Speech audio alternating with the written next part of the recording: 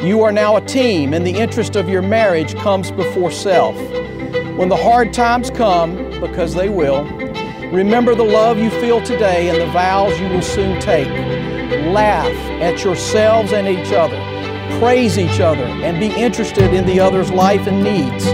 Kind words, flexibility, and hearts that are open to seeking and granting forgiveness are keys to a successful marriage.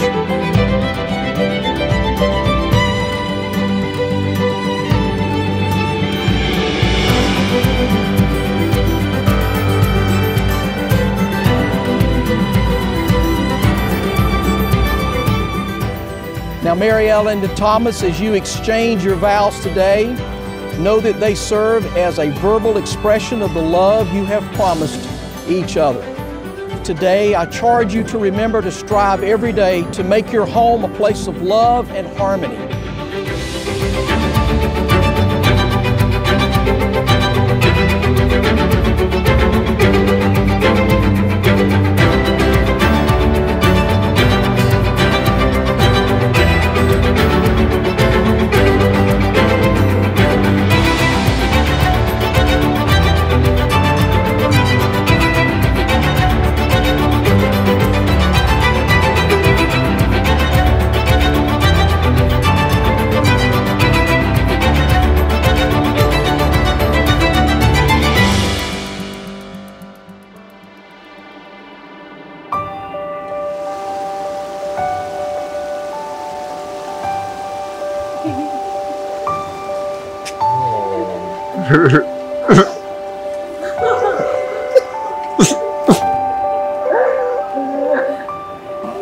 I'd like to take a toast here in a minute to Thomas and Mary Ellen, but I want to tell y'all the story about when Thomas came down to ask me for permission to marry Mary Ellen. I knew it was coming, it wasn't any big surprise.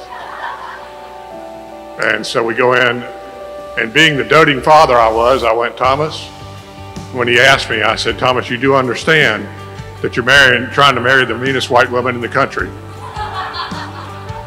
But Thomas gave the perfect answer, and I couldn't say anything else. He goes, yeah, but she has the biggest heart of any woman I've ever met.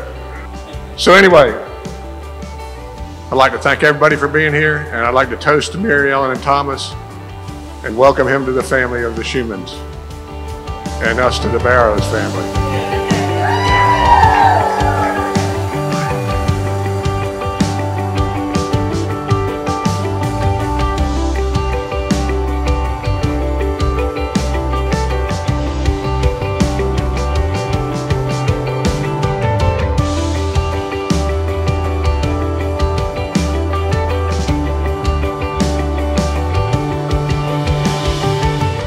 I, Mary Ellen, take you, Thomas, to be my husband, to be my husband, to have and to hold from this day forward, to have and to hold from this day forward, for better or for worse, for better or for worse, for richer or for poorer, for richer or for poor, in sickness and in health, in sickness and in health, to love and to cherish, until we are parted by death. Until we are parted by death. This is my solemn vow. This is my solemn vow.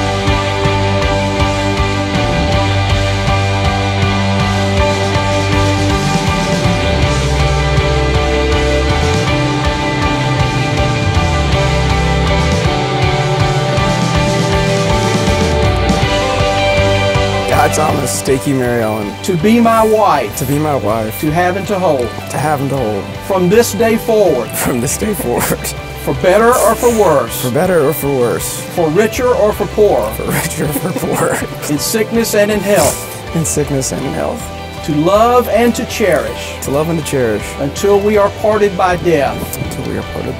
This is my solemn vow.